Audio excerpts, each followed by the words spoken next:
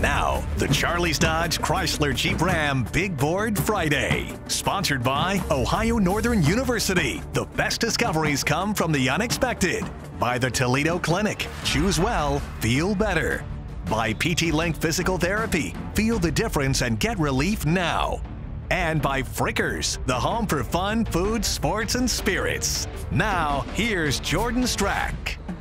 Welcome into Charlie's Dodge Chrysler Jeep Ram Big Board Friday. We are out at Rossford tonight where we had the Bulldogs game with Otsego live on our WTOL YouTube page. We'll have more on that in a little bit, but first we start with our game of the week. Perrysburg 4-0, Bowling Green 4-0. Winner gets at least a share of the NLL title. Here we go, second straight big test for Perrysburg, who beat Napoleon a week ago. As for BG, they are trying to prove that to everyone that they belong. Late in the first half, Bobcats on 4th down and 3 from midfield. Eli Brown going to the air.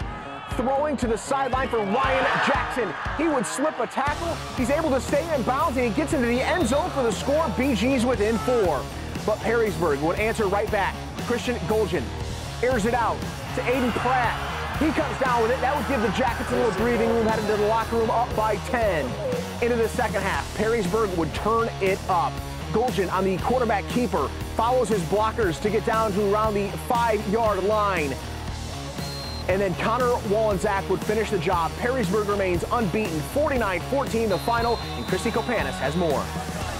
This was Perrysburg's toughest task to date, and they didn't just answer the call. They made a statement, and after the game, Coach Kriegel pointed to their locker room and said, we're going to put a 2020 up there. Not if we win a league title, but when.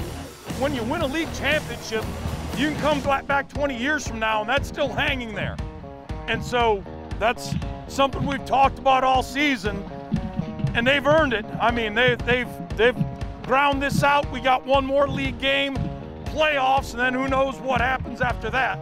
But, you know, they've just got to keep getting better every week. It's going to mean everything. I mean, we just dreamed about this for so long. Our senior class, I mean, we worked our butts off, and we waited for this moment forever. I thought we played really hard. You know, we had to adjust to the speed in the beginning. And then the one score, you know, we just didn't execute some things, but we played really hard. We got a veteran team, and they play like it. Oh, there's so much more to accomplish. I mean, we got to keep coming out and working every single day. But we weren't even sure if we were going to have a season, so this just means a lot to us, and we're so proud and so happy right now.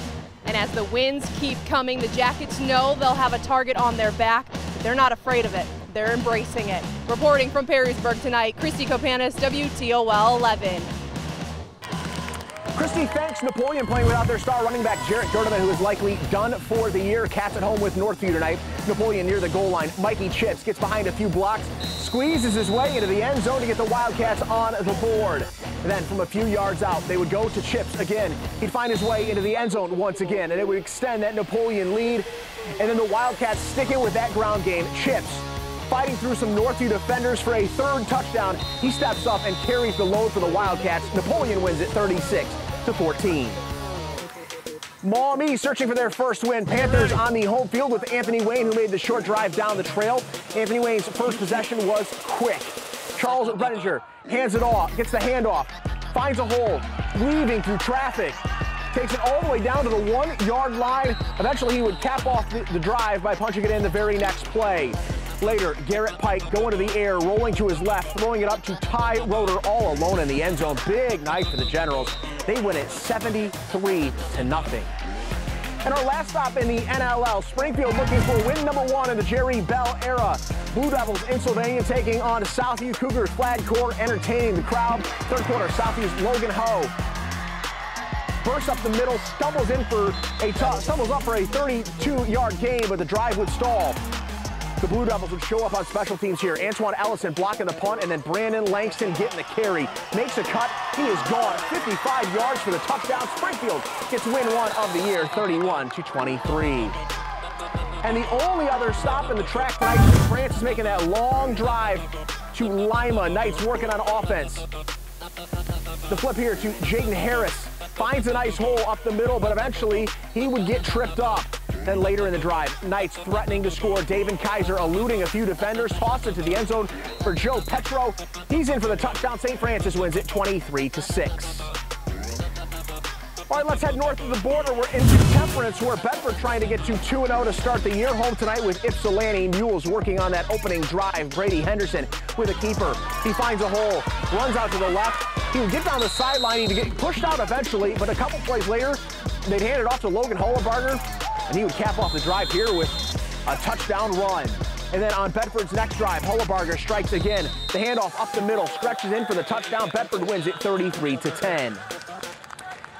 Another stop up in Michigan. Morenci in the woods tonight, taking on a Whiteford. Second quarter tie game, but the Bobcats would grab the lead here. The handoff to Cole Giesecke. He bounced off a few tacklers, breaks away. No one going to catch him. He would walk into the end zone for 6. Then to the second half now. Shea Ruddy back to pass, sees nothing downfield. So he's going to take off with it out to the left. Just a few defenders out there. Jukes them. He finds his way in for a touchdown. Whiteford wins an absolute shootout, 44-42. All right, time for our first break of the night. But when we come back, we're heading out to Oak Harbor. The Rockets have a secret weapon, and his name is Nick Fish. We've got his awesome story when we return on Charlie's Dodge Chrysler Jeep Ram Big Board Friday.